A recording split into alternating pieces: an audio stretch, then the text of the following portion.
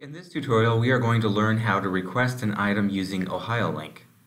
OhioLINK connects the catalogs from academic libraries from across our state together, and we can borrow items from them for free.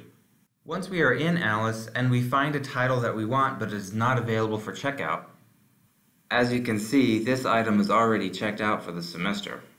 We then need to click on the Search OhioLINK button to the right.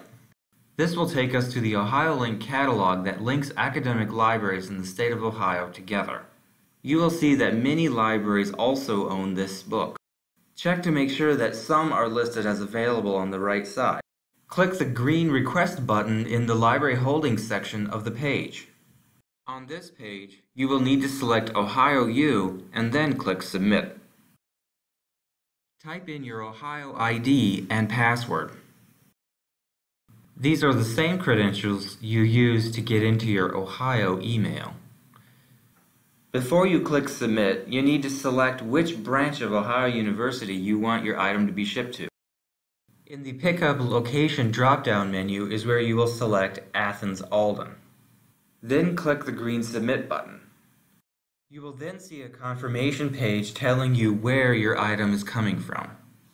Please note that it takes 3 to 5 business days for the item to arrive.